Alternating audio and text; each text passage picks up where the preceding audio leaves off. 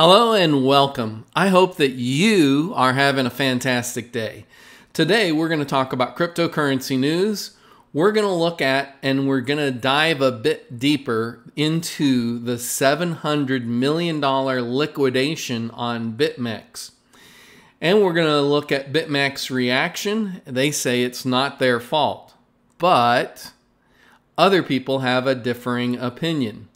Data also shows that Bitcoin is still strong, it's still bullish, and has a bright future. So we're going to take a look at some of those different analytics, some of those different data points, and we'll make a decision for ourselves. All right, so let's get into this. Crypto investing ideas to help you take profits and avoid losses. That's what our channel is all about. Can we get 99 likes on this video? If so, it really helps out our channel and helps the channel to grow. So do us a favor and smash that like button. It really makes a big difference.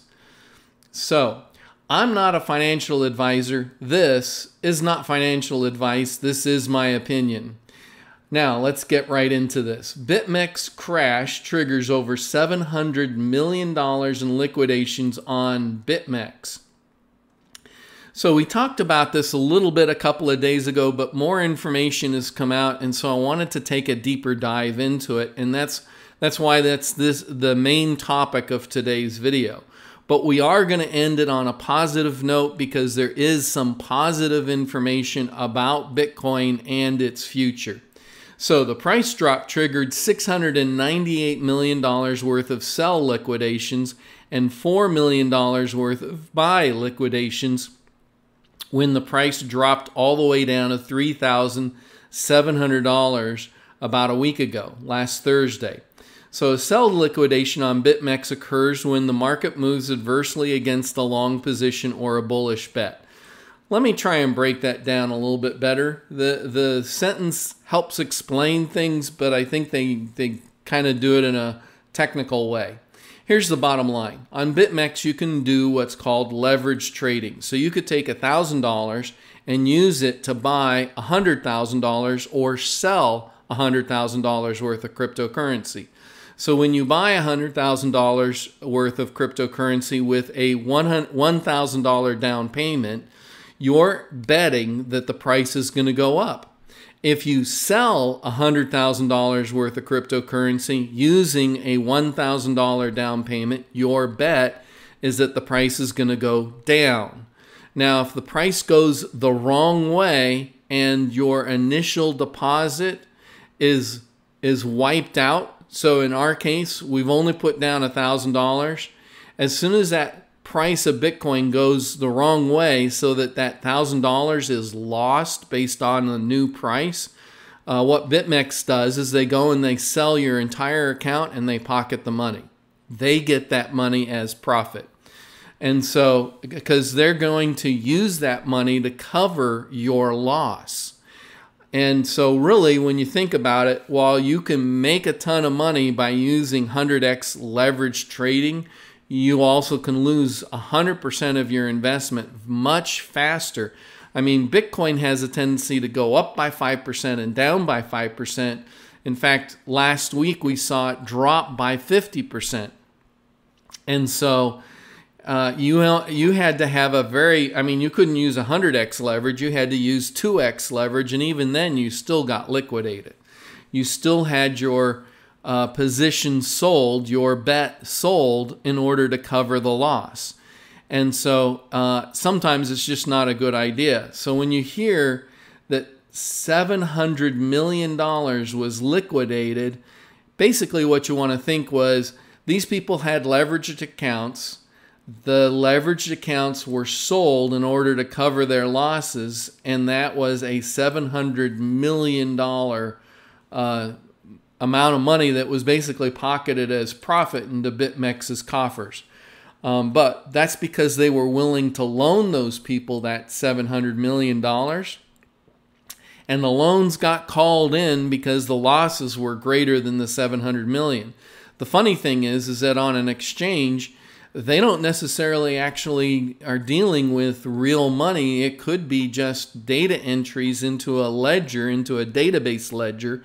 And as soon as you're in the negative, they get to pocket all that money. And so ultimately, I think it's not a good deal for investors. So here's kind of what Bitmex is trying to explain why Bitcoin nearly hit zero last week and pays out $200,000.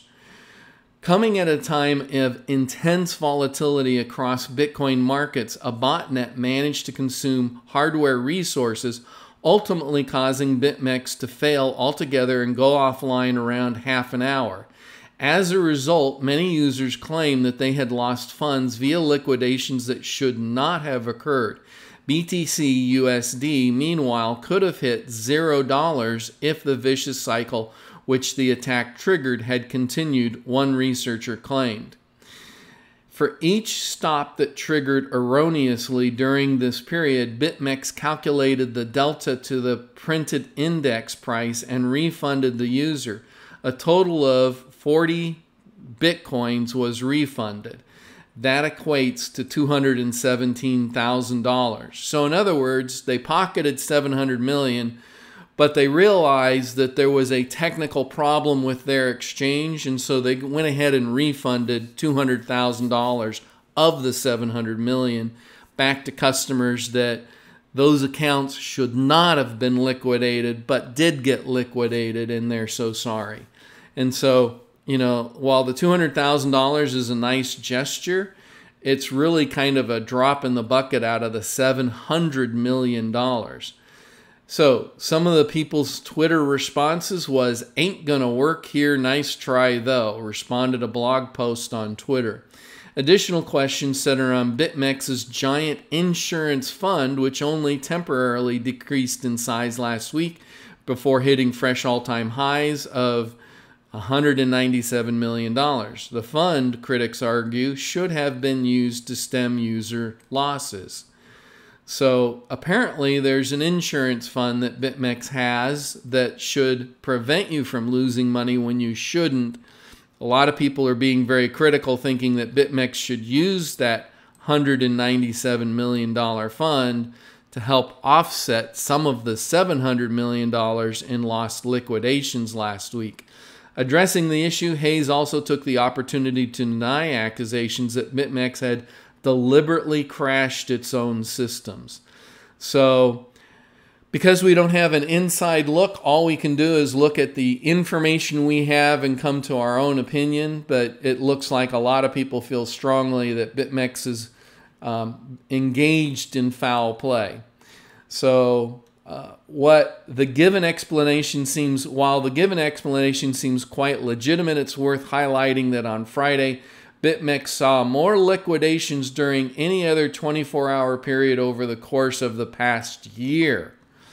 And this article goes on to cover a number of different points. But here's the bottom line. I would be very, very cautious. In fact, I don't do leverage trading, and I would encourage you to be extremely cautious, and probably you're better off if you don't do leverage trading.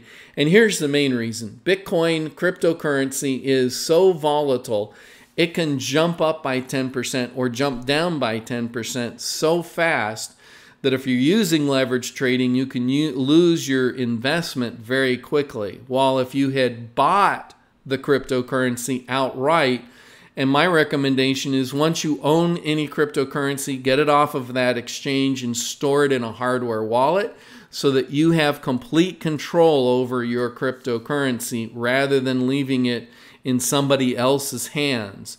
And that way you have total control over it, and the cryptocurrency itself would have to absolutely go to zero and stay there in order for you to lose 100% of your money. And so by doing that, you're less likely to lose 100% of your money. The only way you would lose 100% of your investment is if that cryptocurrency actually went out of existence. In other words, all of the miners or all of the nodes on the network stopped working. And that's the way you would actually lose 100% of your investment. Now, there's more details to that, but that's the simplest simplest way of explaining it. So anyway, as always, I'm going to put all of these articles in the description on the YouTube channel below. But before we get finished, we do have some good news about cryptocurrency and where the market is at. And we're going to take a quick look at 4 key Bitcoin metrics that show not all hope is lost for Bitcoin's price.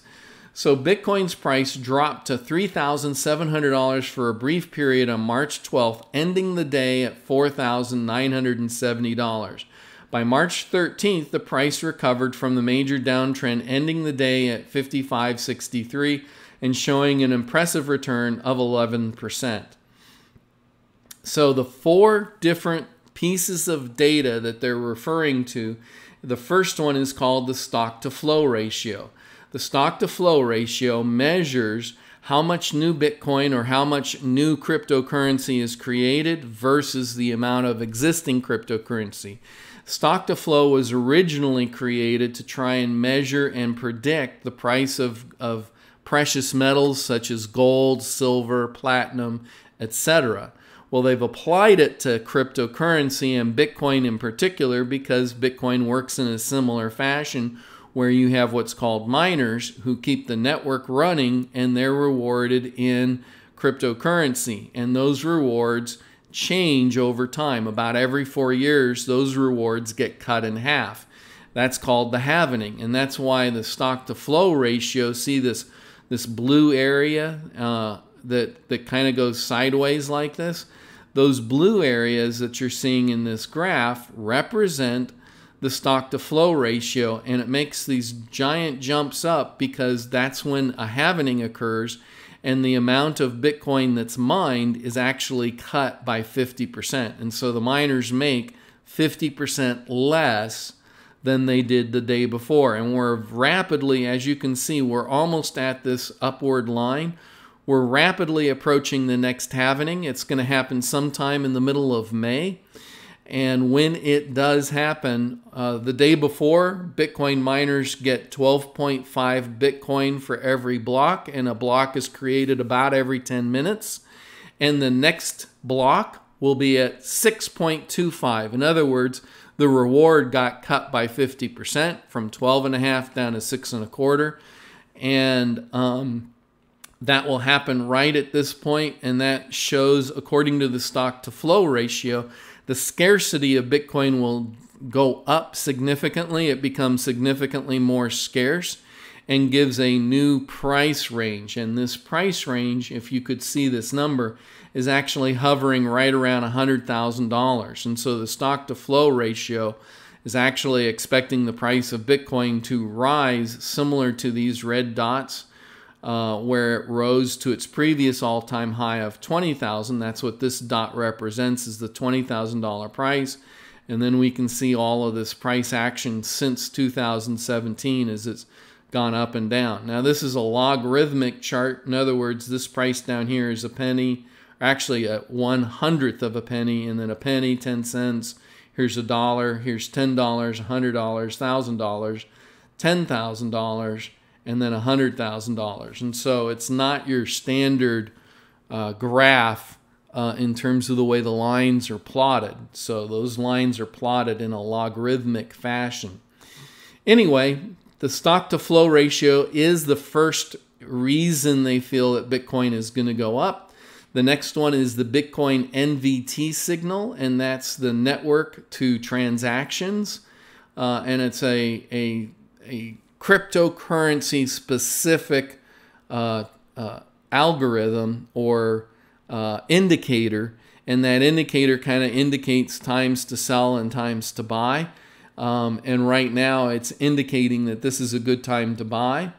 And then the hash rate, which is the amount of computing power that miners are applying to the Bitcoin network, that computing power is at an all-time high, and that's also an indicator that the Bitcoin network is a strong and healthy network. And then the last one was the transactions that were spiked on March 12th, showed a significant volume of transactions happening on the Bitcoin network. Now, as of this moment, everything is in green. This is recorded at 7:10 Central Standard Time on March 17th, 2020. And you can see that since in the last 24 hours, Bitcoin has gone up almost 10% and hitting a $5,260 price range. And most of the other cryptocurrencies you can see here are all in the green areas. And so the current price is actually looking pretty good. And that's our video for today. So how can I be of service to you? Do you have any questions? Did you want me to cover something in more detail? Whatever it is, please leave it in the comments below. Look, you know things I don't know. I know things that you don't know. And when you share your polite disagreements in the comment section below, we're going to learn from each other. I'm going to learn from you, you're going to learn from me, and we'll both grow smarter together. Look, I want to grow smarter together with you, so feel free to leave your polite disagreements in the comment section below. In the meantime, like, subscribe, and hodl. I hope that you have a fantastic day.